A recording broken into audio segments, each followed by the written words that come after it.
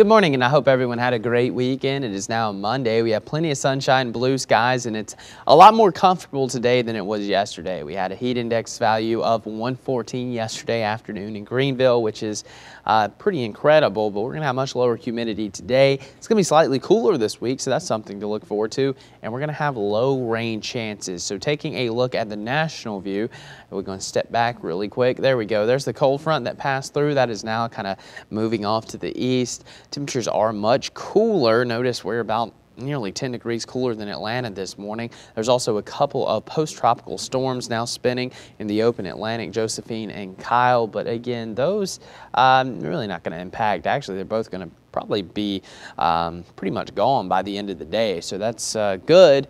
But we also have two more systems we're tracking in the Atlantic basin that could potentially become tropical by the end of the week. So that's something we're going to continue to monitor. Fortunately for us, nothing going to affect us anytime soon.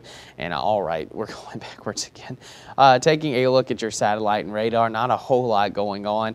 Cloud cover, just a couple of clouds along I-55, but notice no rain across the Delta or the Magnolia State. It's a dry morning, so if you're traveling out, good news for you. You're not going to run into any wet roadways or anything like that, and it feels really good this morning.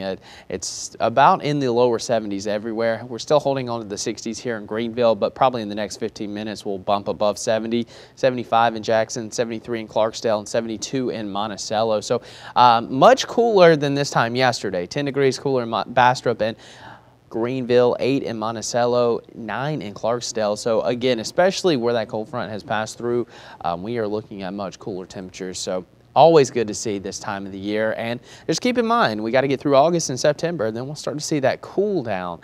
So definitely good there. As for your future tracker, 90 degrees today, no rain expected. It's going to be dry. We have high pressure and plenty of dry air overhead as we wake up tomorrow morning. We're looking at 60s again. It's going to be another comfortable start.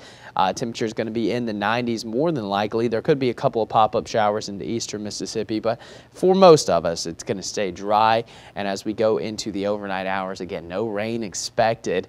And then as we wake up on Wednesday, it's going to be quite cool. We're looking at mid-60s and then upper 60s as the sun begins to rise, actually.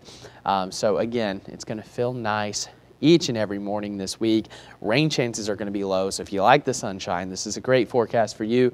Only about a 20% chance of a pop-up shower Friday into Saturday. So again, for the most part, no one's going to see any rain. There still could be a stray shower here or there. It is the summer in Mississippi, so it can't be completely ruled out. But again, as we head into the next 6 to 10 days, it also looks like we're going to have below average rainfall as well. So definitely a drier pattern setting up as we finish off August. As for the Mississippi River, holding steady under 25 feet, expected to drop a little more between now and Saturday, well below flood stage level. Same for the Yazoo River, pretty much holding steady at around 18 feet. So for today, again, less humid, plenty of sunshine, highs of 90 degrees, a nice breeze out of the north-northeast. High still going to top out around 90, so that cold front did come through, and that really just helped lower that humidity. It's still going to be a hot day, but nowhere near as stuffy as yesterday. Tonight, we're looking at lows of 67, clear and comfortable, and area-wide, we're going to be in the mid to upper 60s as we wake up on your Tuesday morning. And for tomorrow, it's going to be another calm day, plenty of sunshine, highs of 92 degrees. And over the next 7 days, again, middle of the week, below average temperatures, going to hold steady in the 90s through this weekend with only a small chance of a shower Friday and Saturday.